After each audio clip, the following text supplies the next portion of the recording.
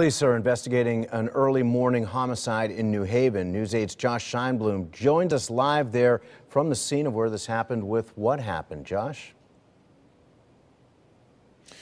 Good morning, Jeff. We're still trying to figure out the circumstances surrounding this homicide here, right at the intersection of Hemingway and Eastern Streets. We have been talking with police. They tell us right now they, too, are trying to find those circumstances out. That's why they're still here behind me. They've been here since around the first time that this homicide was reported, just before 1 o'clock this morning. They've got a large section there of Hemingway Street still shut down. There is police tape up. We've seen detectives moving back and forth. We've seen the crime units out here, either evidence collecting or going around and speaking with neighbors. We have also been out here talking with neighbors, and one of the things that they tell us is that they confirm that they also heard it happen around 1 o'clock this morning, but that one woman I spoke to said she thought it was the sounds on her TV, but it turns out it was the commotion right outside of her apartment. She describes a scary situation, that the fact that this happened in her neighborhood,